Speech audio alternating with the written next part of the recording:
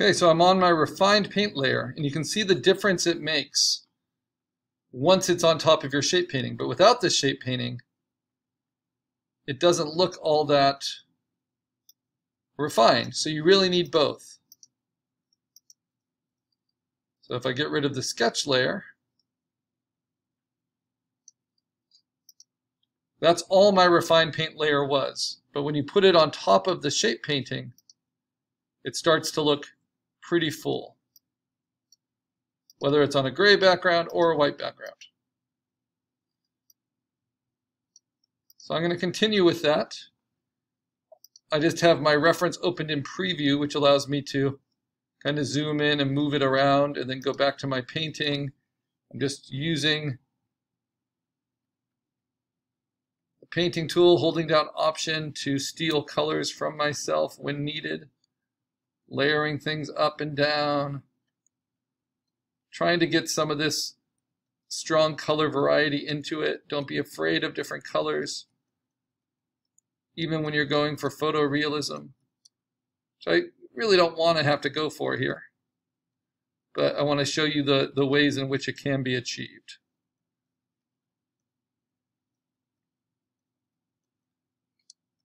So just these little highlights across the fur can be really effective at building that illusion of finish.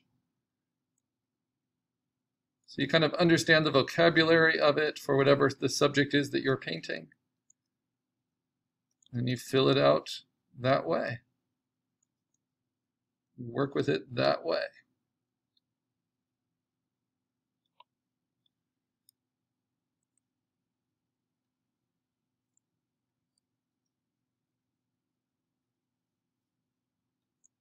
And usually when I'm doing demos for this class, I always have lots to say.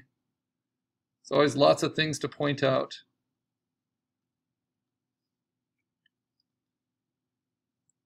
But in digital painting, you're just doing a lot of the same.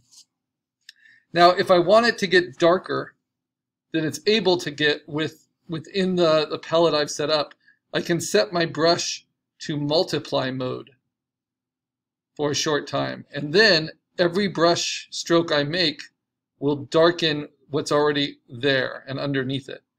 So especially into your shadows, multiply mode can be helpful. I can hit it a few times in the nostrils that way. It's different than burning. It's layering up the paint in a way that only darkens it. But as you're refining, that can be a helpful way to add shadows and blend colors together without simply always overpainting them.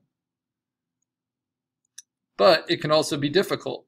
So as soon as I'm done establishing those darkest darks, I want to go back to my normal mode and my lower opacities.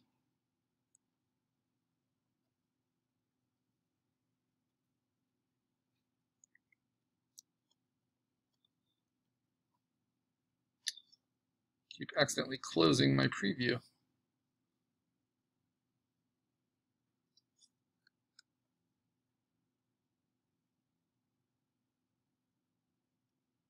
I get the underside of the mouth. Some interesting highlights there. Show the jaw.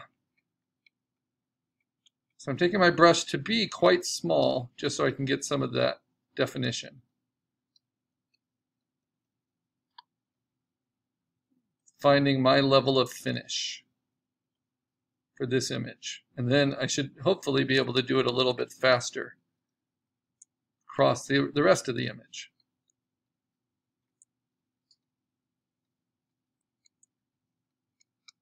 Now, because I had multiply on for a little bit, I have those really dark tones to use. You know, at the base of the teeth, kind of get the shininess of the gum.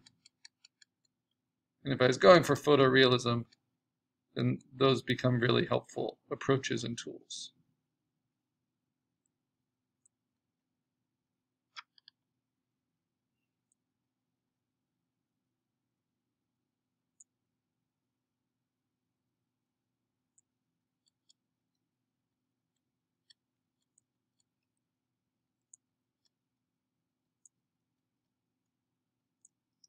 Lots of holding down Option. Lots of stealing color. Noticing all the yellows on his lips.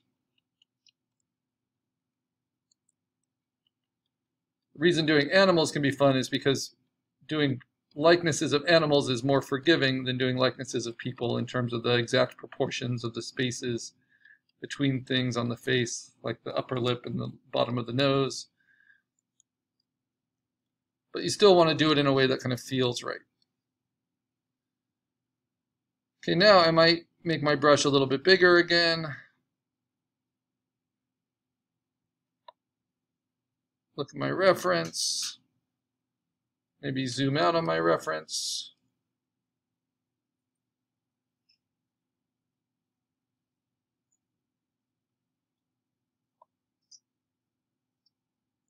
And I'm going to try to connect that finish I got on the mouth and on the nose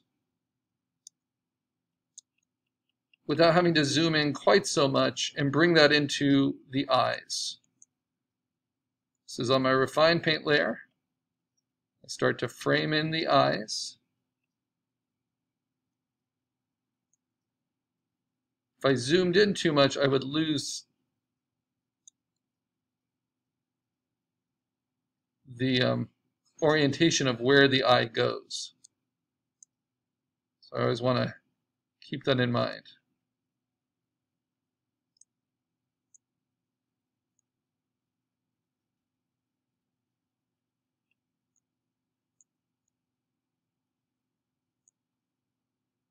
I want the eye to feel natural, but also kind of clean and bright,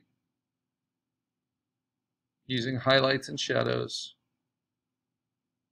not making it look outlined like it's a cartoon. And trying to get some color in there as well.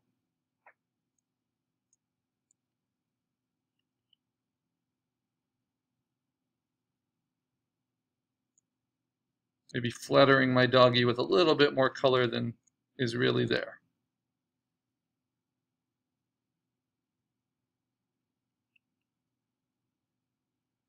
So the eyes are definitely going to be a focal point.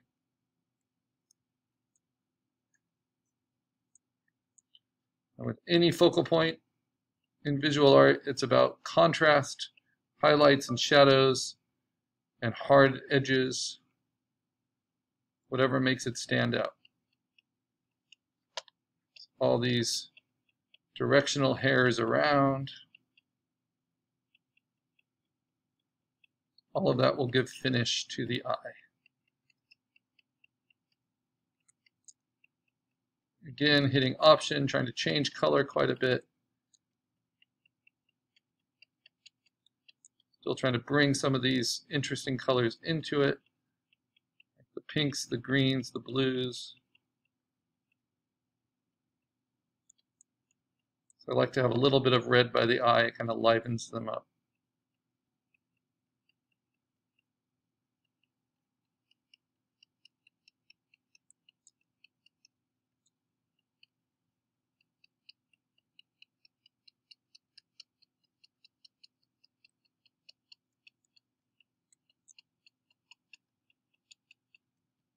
So lots of vigorous painting.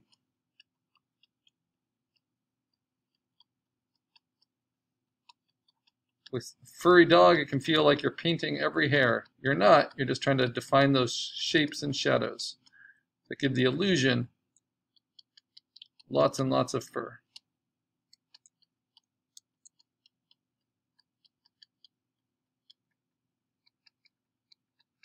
And his beard.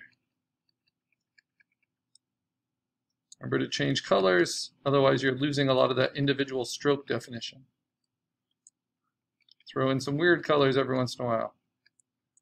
Give the eye something to latch on to.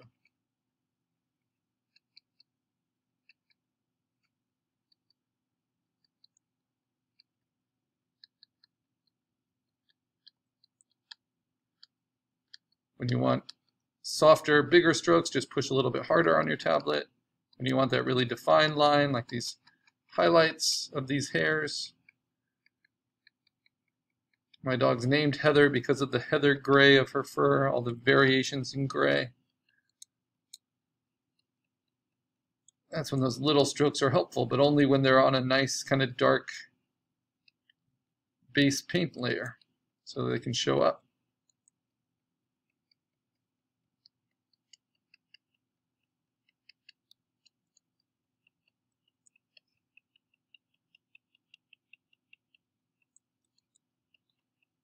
And you find a way to paint with it that seems fun to you.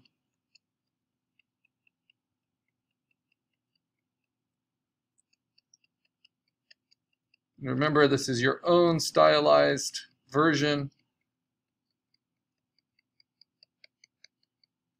I just want to see how you're using these tools as you're learning about them and getting exposed to these different techniques in digital media.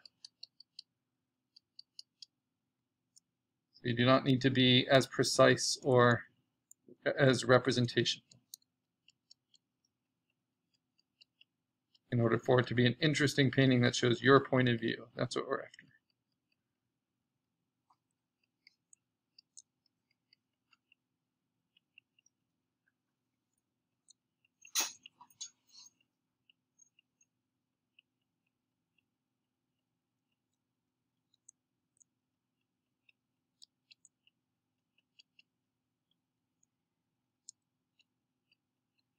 I'm lucky because I have this really rich palette of different color variations from the uniform underneath, which will require a different kind of finish than what I'm doing on the face. And by showing you something furry, like this could be someone's hair or anything else, but it shows you the direction of your brush strokes really matters. And how they taper, all of that really lends to the overall finish and effect.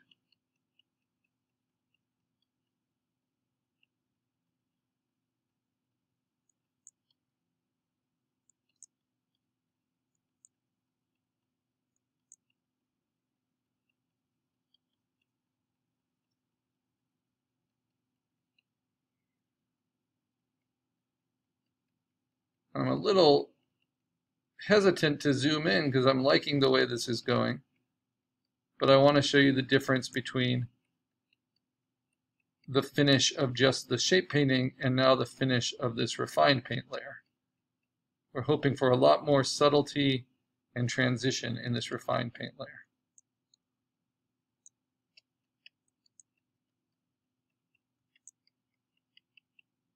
Let's finish off the bridge of the nose here.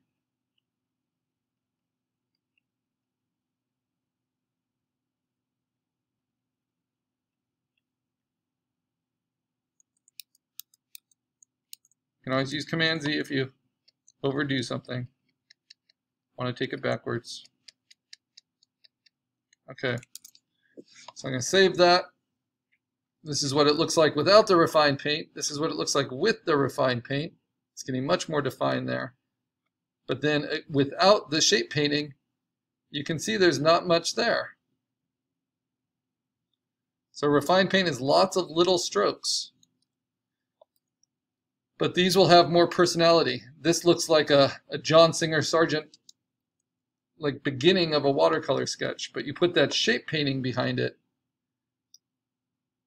and then it has some grounding. And then you can play with the opacity of the shape painting even. As you start refining more, you might want different levels of it. But for now, I'm just going to keep it locked, keep working on that refined paint layer. And it's maybe a little tighter than I was thinking I could go, so I can loosen it up a little bit for my finish. But as I zoom in, now this is starting to look a lot more like my own work and less the work of a computer brush. And I can see where I need to still soften. Very helpful to be able to lock layers so you don't accidentally paint on the wrong layer like I just almost did. And with this refined brush at this basically 50% opacity.